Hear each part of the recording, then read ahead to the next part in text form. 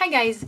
Today I'm very happy to be back with a video that's, well, I should have done this video way earlier and I'm really, I don't know, I'm kind of excited and a bit nervous as well to come and talk about this subject because I feel like this is not something that's talked about very much. Yeah, we are going to speak the truth, at least my truth. So I hope that's interesting for you and I hope that maybe other teachers out there can relate and we can exchange about that. But before I get into the real topic of the video, I want to thank the sponsor of this video, because this video is once again very kindly sponsored by Skillshare. So in case you do not know, but I'm sure you do know, Skillshare is an online learning platform which is really great and that I have been using for years, and I was using it before I was partnering with them, so that should tell you a lot about how much I really enjoy Skillshare. So Skillshare is, as I said, an online learning platform with thousands of options as to what you can learn. As I've said before, they have such a great variety of disciplines and activities and hobbies and fields of interest that you can find classes about, and it's so nice if you want to exchange with people, if you want to have classes but also follow your own rhythm, if you're a beginner in, let's say, photography, or if you want to learn more about editing, or if you want to learn more about digital drawing, which is something I'm really into as well, or if you are into, I don't know, finances and learning how to be a bit more organized. I just really like Skillshare and I think they have such a great offer and a great range of classes, different kinds of classes and different kinds of activities. It's also very affordable. It's only $10 a month, but if you want to try it for free, you can click on the link down below and the first 1,000 people will click on the link will get a free membership trial, a premium membership trial. So yeah, personally I really enjoyed their classes on writing. I love their classes on illustration, digital drawing, but also gouache, and I also really like just regular and traditional sketches. I think, you know, I like the balance of both. Lately I've been really trying to draw a lot more and I think I will talk about that in another video. I'm really all about trying to learn how to use Procreate at the moment and get a hold of, you know, Procreate and be really comfortable with it. So I've been really enjoying this class because it's so efficient and very simple, and it's, you know, step by step explaining to you how you can use Procreate to do your illustration, and I really like that. So once again, thank you Skillshare for sponsoring this video, and if you're interested I suggest you click on the link down below. Let's get into the video. So as you may know, I am a teacher. I've been a teacher for a few years now. I was a French teacher before, French as a foreign language. So I was basically teaching French to foreigners. Did that for about 3 years, I think. Then I went through the tedious competitive exams that you have to go through if you want to be a teacher in the national education system here in France. And I am now a teacher in middle school and high school. I teach French, which is basically grammar and vocabulary, and also, of course, mostly literature. I am a literature teacher. That's what's put on my contract. So even though people call me a French teacher, I like to say that I teach literature because that's really what I teach. And I've been teaching literature in middle school and high school for about, well, 3 years as well. This year is my 3rd year, and I won't lie, it's, you know, it's a very demanding job. It's very exhausting, it's very time consuming, it is draining, it has a lot of ups and downs. I'm gonna try and focus on the positive as well in this video, but I want to be really honest, and I think that's why you're here for. So I am probably gonna, you know, say some things that are maybe a bit harsh and a bit negative, but it's not because I'm bitter and it's not because I am, you know, not loving teaching. I do love teaching, but it's because teaching is difficult and is made even more difficult by, you know, the different situations and factors that come into play. So let's get into the questions. Okay, so what do you like most and what do you like less in teaching? I think this is an easy answer. What I like the most is probably 2 things.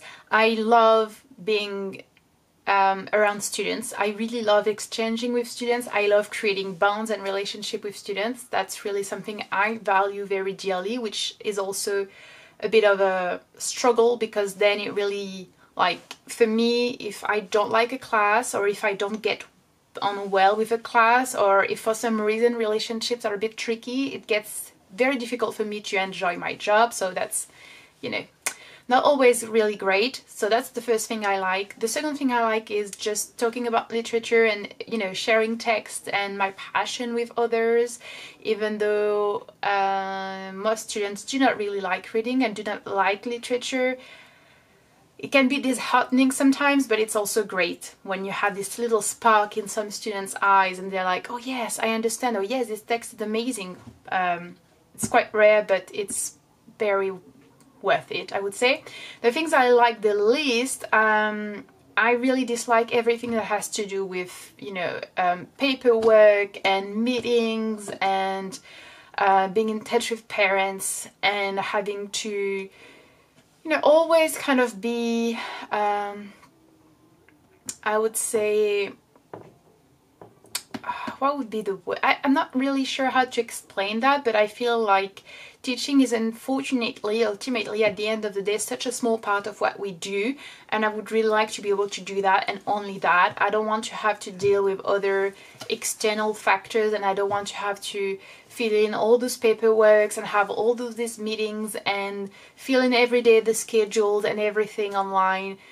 This can be really demanding, and what I also like the least is how underpaid we are and how people treat us. I think society really has to, you know, change the way they see teachers and the way they treat teachers, because it's, you know, we are not very respected, I would say. Okay, next question. You're a young teacher. Thank you. Not really, but okay. So do your pupils or students respect you as much as older teachers? I would say respect, yes, but they do behave differently. This is not only due to age. I think this is also about how you interact with students, and I'm a very laid-back teacher for most, I would say in most cases, but I do not feel disrespected. I don't think I've ever been really, for the moment, disrespected really, truly, like constantly by students. I do have really good relationships with students most of the time. Doesn't mean always, but most of the time. I think that having some sort of connection with the students and being close to them in a way, yes, age-wise, that also plays a part in that, really helps build respect and understanding. Doesn't mean that if you're an older teacher you cannot have this connection. I do think it is possible, but I don't think that students will disrespect you because you're younger. It just takes different tools, I would say, to bring them to respect you. Did you always want to be a teacher? Yes and no. I've always wanted to be the three things. I've always wanted to be either a teacher, a psychologist, or a writer. So I still want to write, but I definitely stopped thinking I would be a writer and that would be my full-time job. That's not something I even dream of anymore, unfortunately, perhaps, but that's how it is. I also just didn't really want to be a psychologist anymore. Really quickly on, I discovered that was not something I really felt like I wanted to do, so teacher was what I was left with. So yeah. This question is a bit more specific, but I'm pretty sure it could be helpful to some people, so I'm sure you will talk about it, but maybe would you talk about your experience as a teacher with social anxiety? So I've always been very clear, at least here in English, about the fact that I do suffer from social anxiety, and I also have depression, and lately it's all turned into some sort of agoraphobia. So actually, currently I am teaching from home, which is not the case for other teachers at my school. I am doing this thanks to my supervisor being very understanding, and also because the students will benefit from this. But yeah, being depressed and are having anxiety and suffering from agoraphobia, it really makes it difficult for me to teach at the moment. Social anxiety in itself was okay to deal with, sort of, but the other health conditions that I have made it really difficult for me to teach at the moment. So personally, and once again, it's difficult, and I mean it's different for everybody, and it's difficult for me to give you like an answer that will be generic, but I would say that for me personally what's difficult is not really teaching in itself. Once again, it is all the things that surround teaching. It's, you know, I don't know, the going to work and coming back home. It's dealing with just being exhausted from being around people all day. It's the pressure and the anxiety that you have because of parents and because of maybe some colleagues, and the pressure that you have if you are teaching to students who will go through exams at the end of the year. So for me, I've always felt comfortable in the classroom. I've always felt comfortable with the students, but I've always felt very anxious and very uncomfortable with everything else, like the schedule, being on time, you know, if you have deadlines for whatever it could be, if you have meetings, if you are supposed to call parents, and all of those things, they're really tricky. And I feel like I get really, really, really exhausted easily because of being around people, the general agitation and the noise and everything, and that's something that's really difficult to recover from, and it's difficult to balance, you know, your personal life and your work life when you have anxiety and you're a teacher.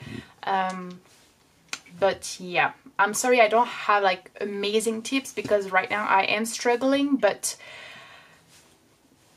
yeah, that's an honest answer for you. So do you have favorite students and students that you don't like at all, and how do you deal with that?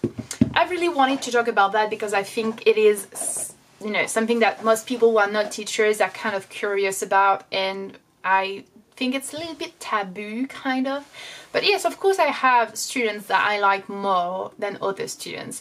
I would say it is just a normal thing. You know, you have colleagues that you appreciate more or that you vibe more with, and that's really just the same with students. Some students, you know, connect well with you. Some students are maybe more interested in your subject. Some students resemble you a little bit. Some students are maybe more open to exchanging with you, and of course you create relationships that are different with each and every student. I don't think it is an issue at all. I give the same quality of teaching to all my students. I grade and mark them all the same, but I will have students with whom I feel more comfortable, and students that, you know, I don't mind chatting with at the end of the class, students that, you know, I feel more connected with, and I think that's the case for almost all teachers. But the key is really to not let it interfere with the work side of things, which means that you have to teach all of them equally and you have to treat them equally, of course. What other subject would you like to teach apart from literature?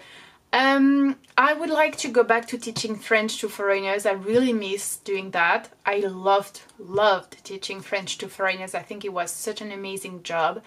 I would really like to teach English, actually. Sometimes I think, oh, wow, wouldn't it be nice to be an English teacher? I don't know why. I think maybe because I miss teaching French as a foreign language, so I'm like, the closest thing to it in the national education system would be teaching English, because that's the only language I could teach. So sometimes I think about that. And I would like to teach philosophy if I could, like if I had studied philosophy. I think that's something I would be interested in, but I do not have the qualifications to teach philosophy at all. Do you think you will be a teacher your whole life? Yes and no. I think it depends on what you understand by being a teacher. I do not see myself being a teacher in the situation that I am in right now and the conditions in which I work for the rest of my life. I don't necessarily see myself being a teacher in the national education system forever, but I do see myself always sharing with people and teaching them in a way, and giving them what I can give them, tools and knowledge. And I think this will always be a big part of my life and a big part of my identity, so I think I will always be teaching in a way or another, but I don't think I will be a teacher as I am right now for the rest of my life. It is way too exhausting and way too underpaid, and I don't think I could do it, unfortunately. So how do you deal with authority? I am a future teacher, so this is a very interesting topic that could actually be a whole video. Authority is something that I feel very conflicted about, and I have mixed feelings about it, because some people will say that authority is something that people give you because of the way you behave and the way you act. They will naturally kind of give you this authority and treat you in a way that says that. I don't think that's necessarily true. Honestly, I think talking about teaching is tricky because it really depends on the kind of students or the kind of pupil that you have in the class with you. Some classes I need to be a bit more, I don't know, strict, and I need to play this authority kind of figure role that I don't feel very comfortable with, honestly. And some classes I just never really even think about it because they respect me, I respect them, and we just want the class and the course to be enjoyable, so we know when and where to stop, you know. Everyone has a different style when it comes to handling a relationship with students. Personally, I am not really big on authority. I am pretty laid back, as I said. I just have certain things that I will not accept and certain things that I will always want my students to respect. I'm very clear about that at the beginning of the year, repeat that throughout the year so that it's very present in everybody's minds. And usually that's enough. But once again, I am lucky and privileged enough to work in a school where students are pretty nice. We don't have, you know, behavior issues, we don't have violence very much. So I would probably give you a totally different answer if I were to work in a school where students spit on you or insult you or even physically assault you. Of course I would give you different answers, but once again, in an ideal world, kind of, I would say that authority is not essential, it's not the key. I would say that it's more about wanting to treat each other in the best way possible, because students are capable of thinking like that, even though they're teenagers or even sometimes kids. They don't think of it as we do, adults, but they can really understand that, and in good situations, good circumstances, I would say that this is what I would rely on more than authority. I'm not sure that's really very clear, but yeah. Okay, last question, last but not least. How do you handle engaging in relationship and relating and keeping a professional distance? That's a really good question. That's the thing I struggle with the most, I think, besides, you know, all the administration and paper and schedule and deadlines and time and everything. I am a person of feelings and emotions, and I love people and I love my students. What I struggle with the most is that work basically never ends for me. Even when I'm at home, I always think of work. I always think of work because as a teacher, you bring work home, basically. You have your tests to mark, you have your classes to prepare, you have the books to read, you have other things to do, and you know, we really do work a lot besides the times we're in the classrooms. But on top of that, personally, I think of my students. If I know that a student is struggling with something, I will think about it. If I know that a student is really worried about, you know, I don't know, their future, what class they will take next, I think about it. If I know that they failed the test, I always think, what could I do to help them? Was it my fault? Did I explain it poorly? Did I do this? Did I do that? When I miss work because I'm sick or whatever, I feel guilty for the students. And I do understand that you need to kind of cut things and sometimes let your mind think of other things, and I understand that, you know, you have to keep a healthy distance, and obviously I do keep this distance. Like, my students are not my friends, but I do find it difficult to sometimes give them enough attention but also kind of protect myself. And I also find it difficult to, maybe because I'm still a bit young and maybe because I remember being a teenager so well, sometimes there are things they go through that I can relate to kind of strongly, and sometimes I want to tell them, you know, this is gonna be okay. I want to tell them a bit more about things on a personal level, just to show them that life is full of surprises and different experiences, and that, you know, it's really okay to feel that way sometimes. So how do you do that? How do you find the good balance? I don't know. I think it really depends on the class, on the students. I think it depends on who you are. I think it comes with time. Personally, and that's really my personal opinion on that, I think that there are many people who want to make teaching a lot like a regular job, or want to make it less personal than it really is. We see those students so much, so often. Basically, students are really the people I spend most of my time with when you think about it. Sometimes I see them 6 hours a week. That's a lot. So it is, in my opinion, only natural and normal that you get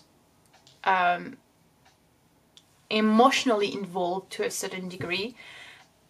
And I think that it really depends on you and the students and the class and the environment and the situation. But I do think it is a job where you have to be emotionally involved, and it takes time to find the balance, and I haven't found it yet, I think. But I disagree with people who will say it's only a job, don't make it personal, you don't want the students to like you, you don't have to like the students. That's not how I feel about this job. That's just my personal opinion. I will stop there. I think I answered a few questions already. Let me know if you're interested in videos about teaching. I could do other videos about that topic. Hopefully this helped or interested at least some of you. Thank you for watching this video. Don't forget to check out the Skillshare link in my description below, and I will see you soon. Bye.